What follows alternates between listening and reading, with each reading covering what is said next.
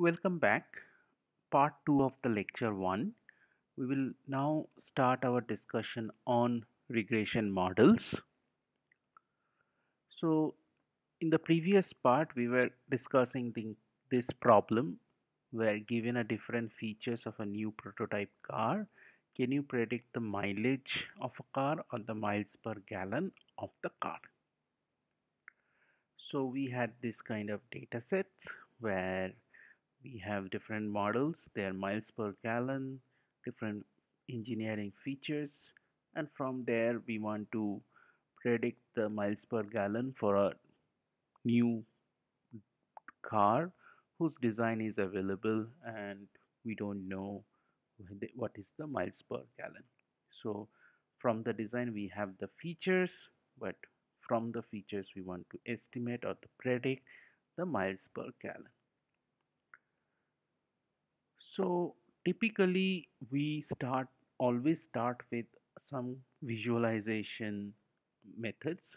So in this case I have taken weight of the car and the miles per gallon. So naturally if the car is large, then weight of the car will be high, and if it is a 2-ton car, 3-ton car, 4 ton of, as the you know car's weight increases, size increases, so naturally weight will also increase, so miles per gallon drops. So there is an inverse relationship between the weight and the miles per gallon. So we if we have this kind of inverse relationship, or whatever this kind of behavior, we can fit a straight line. And how we fit a straight line? So straight line relationship will be miles per gallon is a function of beta naught plus beta 1 times the weight, the x-axis, plus some error. Now what is error? Now if you have consider weight as say 2.1, then you can see there are two possible points. So in this point, there is no error. This error is already sitting on the straight line, but this point is actually a bit away from the straight line, and this difference can be viewed as the error. So now if we consider, in addition to weight, if we want to consider displacement in our model, so now the data set has another axis. So this is displacement, this is weight, and this is miles per gallon.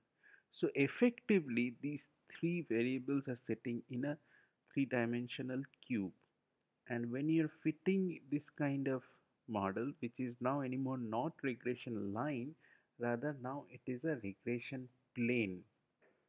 So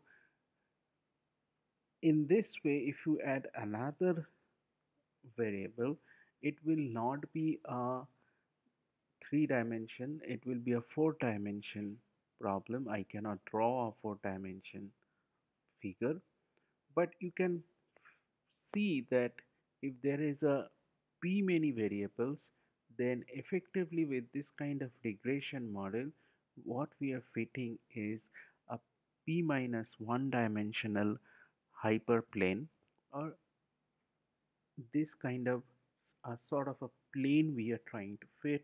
So which is sort of a very rigid model compared to the typical data that we see.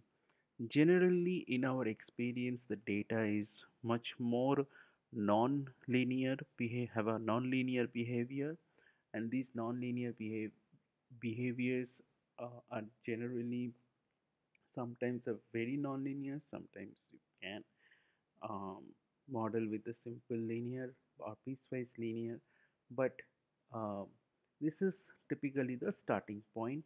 So we will starting from here and we will see how far can we go.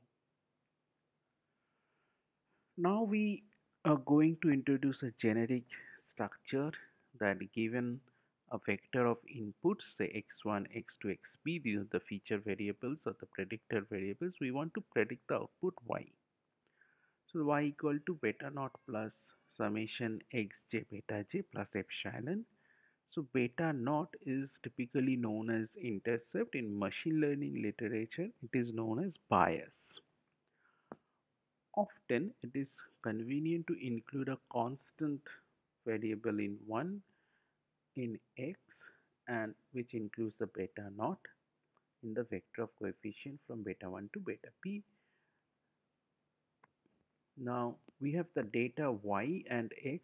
Y and x together have the entire data. So given the data, we want to estimate beta, the all the coefficient variables or the weight variables. In the machine learning literature, it is typically or sometimes known as weight variables.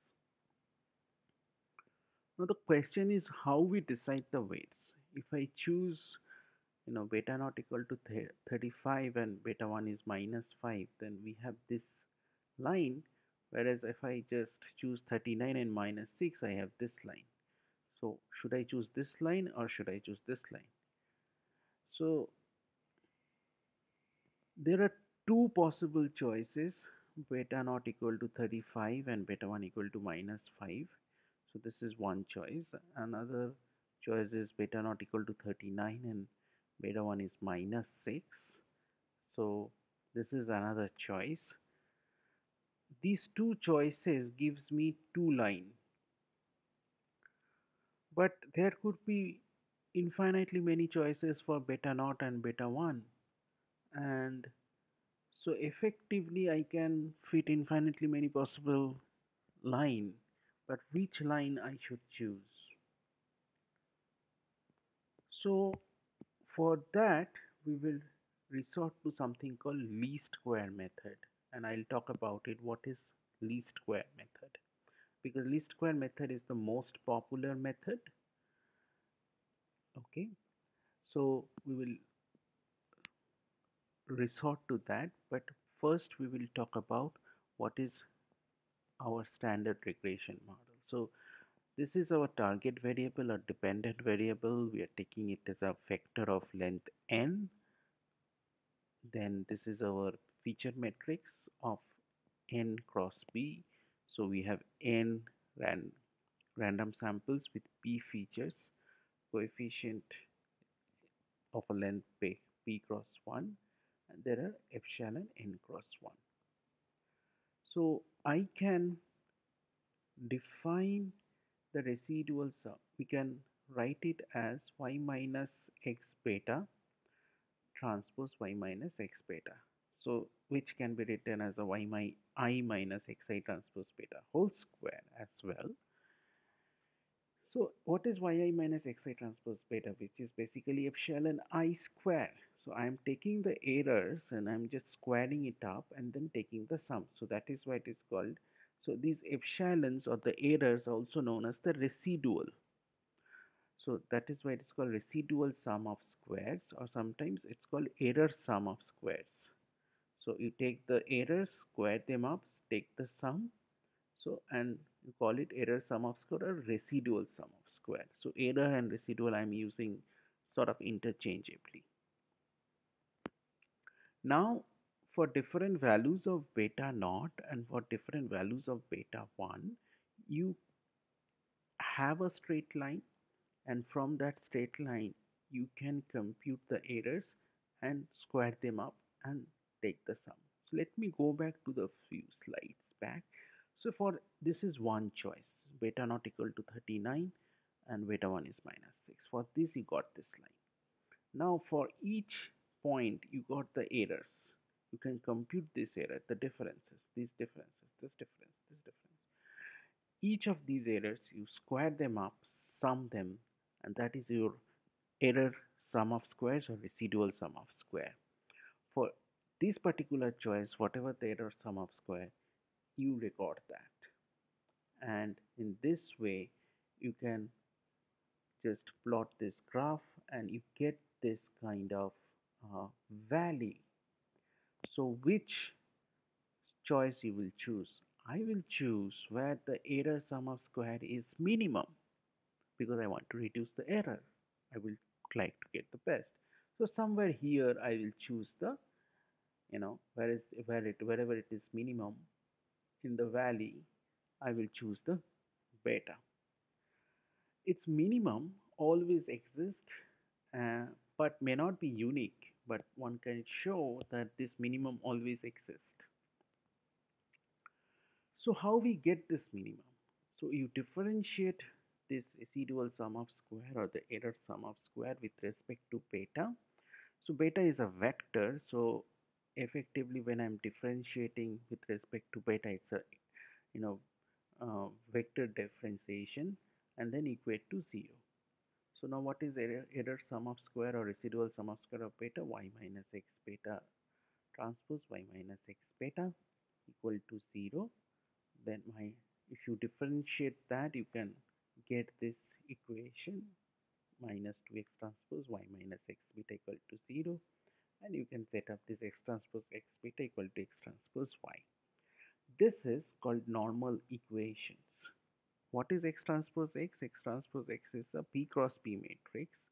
Beta is a p cross 1 coefficient vector, and x transpose is a p cross n and y is a n cross 1, so you get a p cross 1 vector here.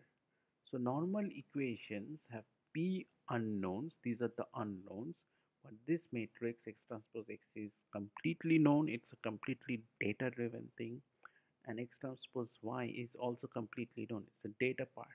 So there it has a p unknowns and p equations. So I got a system of equations to solve. If I solve this system of equation, I will get the solution for beta.